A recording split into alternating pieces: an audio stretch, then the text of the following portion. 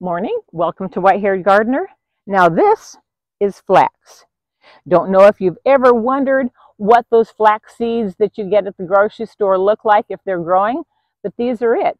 Aren't they pretty? They make kind of a little periwinkle blue colored flower and quite nice. I ended up just tossing a handful of those flax seeds in the ground just to see what they do, and well, this is what they did.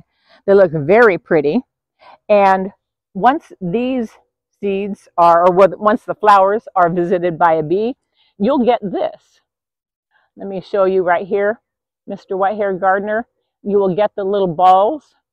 Now that is full of seeds.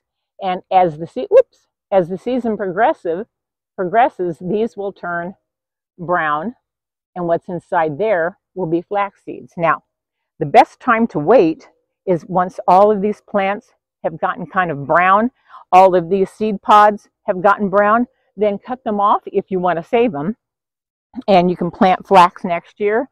I'm not going to actually get very much of a flax out of this year because this was just a test and I wanted to see what the plants looked like and show you as well. Also, flax, once it's done, flop it over in the ground, chop it in, and it's great nourishment for your soil for the next year. But granted, if you have a lot of room, feel free, grow flax, and you'll have homegrown flax seeds for your smoothies. If you have any questions, as always, like, share, and subscribe, and I look forward to seeing you again.